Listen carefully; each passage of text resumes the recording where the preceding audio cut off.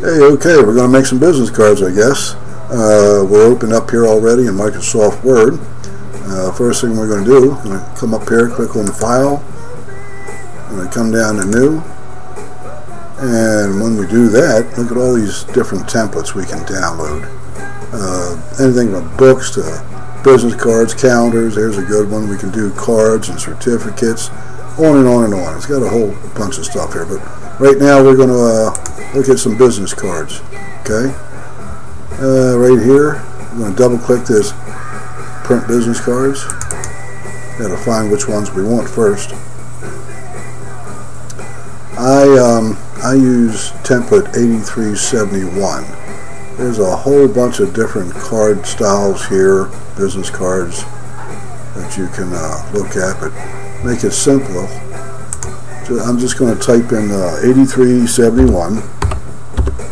I'm going to locate all the templates that are available for this Avery product that I use here. And there's a whole bunch of them here. Ideally, you want to see the ones that are have 10 cards per sheet. Look down through here, and I think we'll maybe look at this one here. Alright, 10 cards, 8371 template, okay? And I'm going to click download to get the template from Avery. It's through Microsoft Word, but it's an Avery template. And it's downloading the template for us.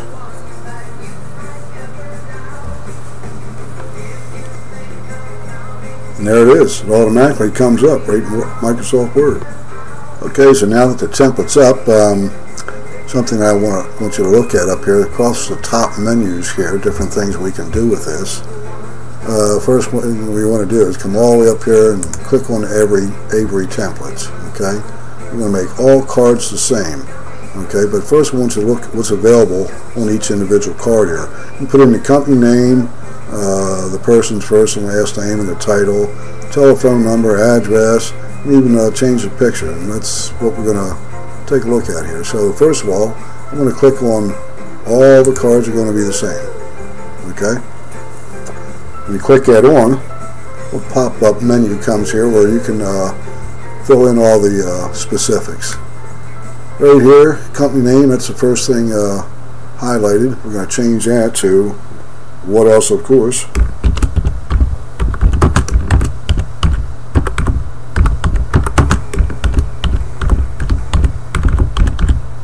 Did I spell that right? I guess I did. I'm going to put in here my name. Or should I put, let me make this better here.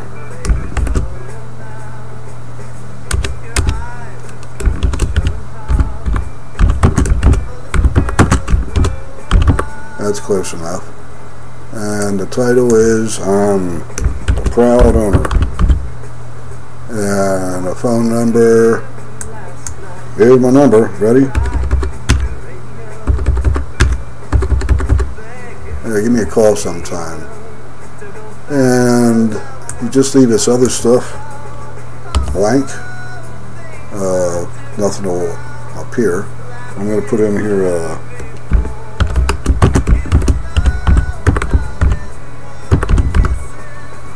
that's ooh, I doubt if I try to spell it right. Alright. I don't have a fax number, so I'm blank that out, and here's my website address.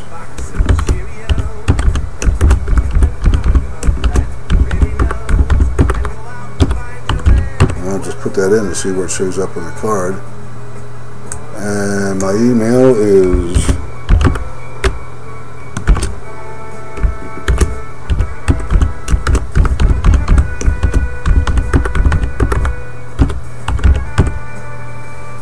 click OK, see what happens.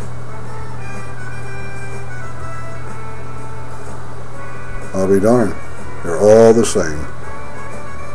There's me, the owner. There's my phone number. I live in the mountains. Homebasedprinting.com, and there's my email. Looks good. And they're all the same. The only thing I don't like, this picture's got to go, huh?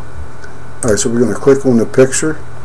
We're going to come back up here and say change all the pictures. what happens then? Alright, now it wants us to find the picture we're looking for. I'm going to go to the desktop and I'm going to click on my logo, click insert,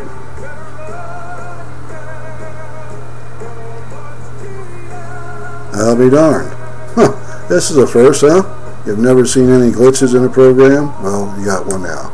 Let's just click that up and move it up to here. See what it does for us.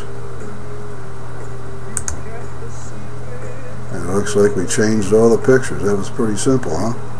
Other than that little glitch.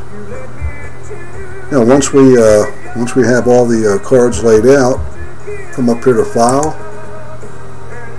and click Save As, and we're going to click on how about if we do this? We're going to save it as Large Mountain Outfitters LMO Business Cards. Click Save.